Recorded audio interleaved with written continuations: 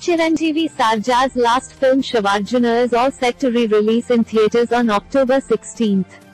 It was the actor's last film before he passed away on June 7 due to massive cardiac arrest. According to Unlock 5.0 guidelines, cinema halls and multiplexes in Karnataka will open with stringent safety measures from October 15.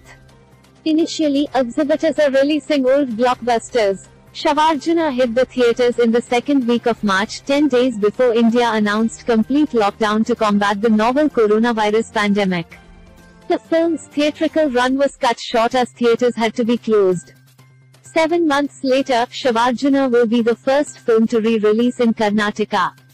Pregnant Meghana Raj is overwhelmed with the news and took to Instagram to share the poster of Shivarjuna with a heartfelt caption. She wrote, "Rising again. Chiranjeevi for a reason. # Shivarjuna re-releasing this October 16.